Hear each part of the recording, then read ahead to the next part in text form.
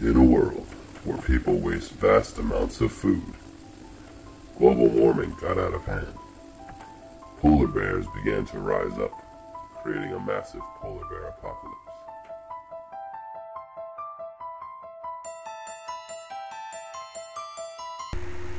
Okay, not really.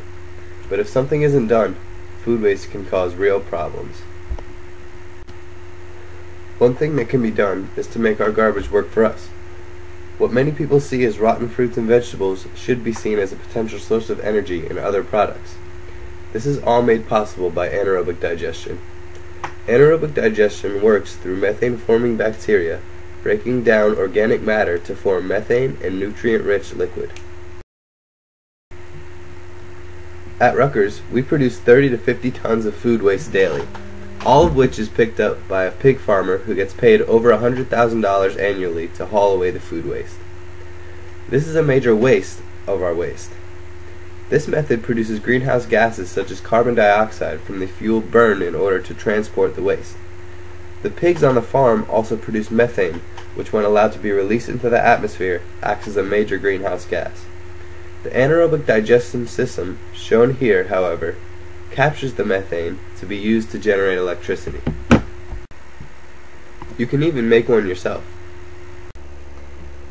This is the mini digester that you can make at home by yourself.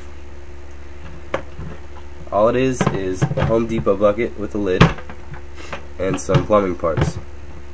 So what I did, I drilled a hole in the lid and put this pipe through it. It's threaded on both ends, right here and right here. And you put washers on both sides of the lid to keep it in place. Then I took a valve right here. You can open and close a valve to let the gas in or out. Then I put a nozzle right here. You can stick a balloon on here, whatever you want to capture the gas. And then once you have that, all you do is you put shredded newspaper, water, and whatever rotten vegetables, leftover food you want to put in here. Meat doesn't really work, but any kind of vegetable or fruit you can put in here and it'll decompose and produce methane. Then you put septic tank bacteria in here, close it up,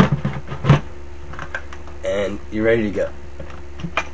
This whole thing costs about $20 to make. It's not very difficult, and you can do it at home by yourself. If run through a large-scale anaerobic digester, all the food waste on campus could produce over 400 million cubic feet of methane. When burned to produce electricity, this methane could save Rutgers $100,000 annually on electricity costs.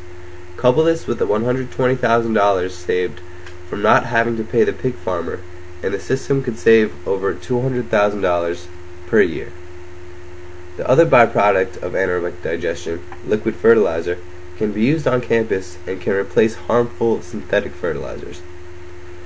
Encouraging Rutgers to implement this system is up to us. Doing so will make Rutgers much more sustainable and environmentally friendly. We have put together a petition to gain support for implementation of anaerobic digestion at Rutgers.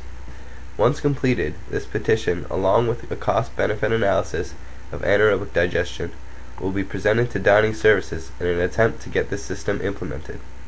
If this is successful, Rutgers has a lot to gain from this system.